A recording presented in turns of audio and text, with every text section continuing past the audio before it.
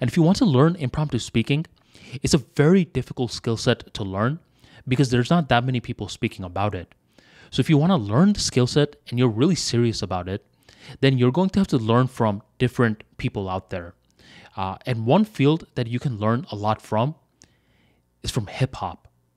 Now with hip hop, there's two groups that often form.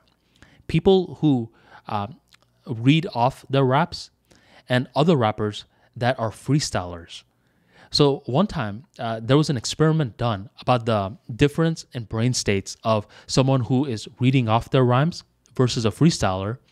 And the person who's freestyling, the sense of self portion of the brain is completely deactivated, which means that they're tuning into this infinite sea of potential, and they're turning the probabilistic insights into particle-based reality, such as the words.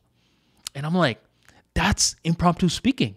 A lot of the times, like the cheat code to creativity is not preparing. It's like when you're preparing too much, now you're engaging the logical self. You're second guessing yourself a lot.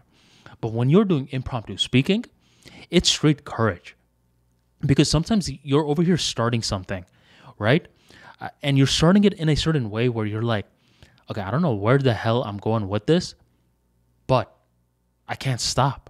I got to just keep going with it and expect that it's going to eventually connect. And if you keep it up, it is eventually going to connect. And once you're done with the talk, you're like, how the hell did that happen? I mean, I didn't plan it out. It just sort of happened.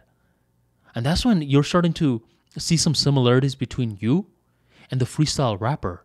It's like the sense of self portion of the brain is disconnected. You are becoming the instrument to something, and that is leading to intuition and insights.